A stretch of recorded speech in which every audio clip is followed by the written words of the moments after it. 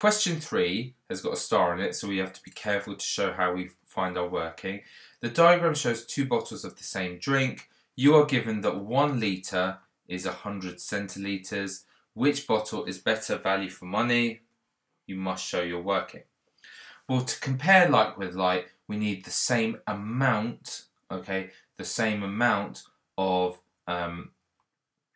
each drink. Now we've got 60 centilitres there, and we've got 1.5 centilitres there.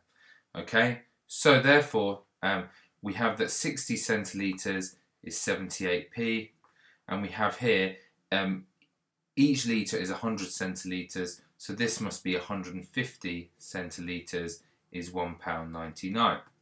Okay, so why don't we work out how much 30 centilitres costs? 30 centilitres would therefore be half this, okay, so it would obviously be equal to 39 pence.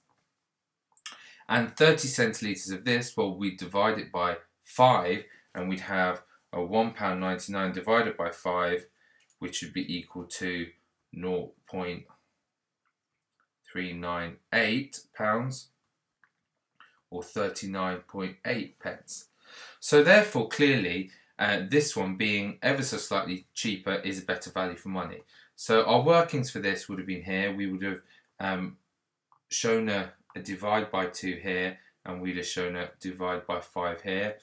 So we therefore state the small bottle, better value, and we're done. So it's as simple as that there. It's probably the easiest way to do it, and make sure you show that working over here.